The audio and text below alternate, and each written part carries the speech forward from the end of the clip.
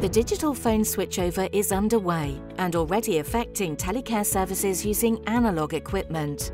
The impact will become much more critical in 2024 when ISDN services begin being withdrawn.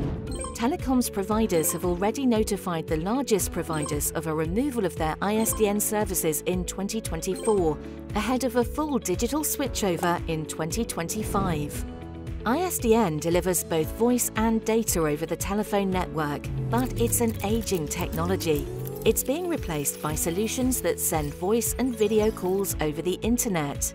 This is separate but linked to the digital phone switchover. ISDN has helped to stem the tide of analog to digital compatibility issues. It has essentially bridged the gap between the two technologies. The majority of monitoring centres use ISDN to receive their calls, so we'll need to replace this very soon. This is likely to be with SIP trunks, which use an internet connection to carry voice calls. SIP trunks behave differently to ISDN, and this is likely to trigger compatibility issues. That's because analogue telecare equipment has been designed for the telephone network. These devices use a communication method called in-band transmission, which sends the signal down one channel along with alarm data. But SIP trunks favour out-of-band transmission for DTMF data, which separates the signal into a side channel in a digitised format.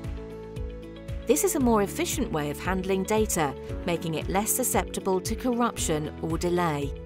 The analogue telecare signal will therefore need to be converted for out-of-band transmission so the SIP trunks can process it correctly. If left in band, it is likely to be corrupted by the conversion process.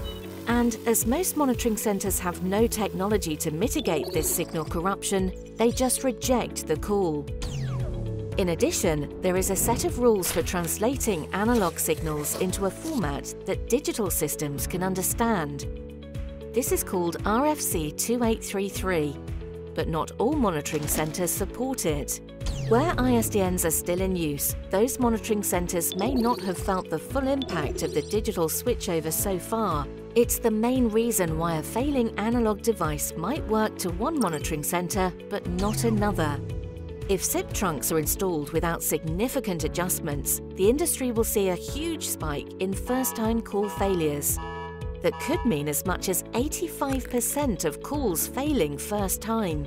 This will increase the time it takes to connect a telecare alarm call, delaying the response or even the call failing completely, putting people at risk. So, what should you do to prepare for the ISDN withdrawal and to limit a rise in your call failure rates? Ask your monitoring centre, are you using ISDN and have you received notice of withdrawal yet? Have you tested SIP trunks on your platform to check for compatibility issues? What's your plan to deal with this?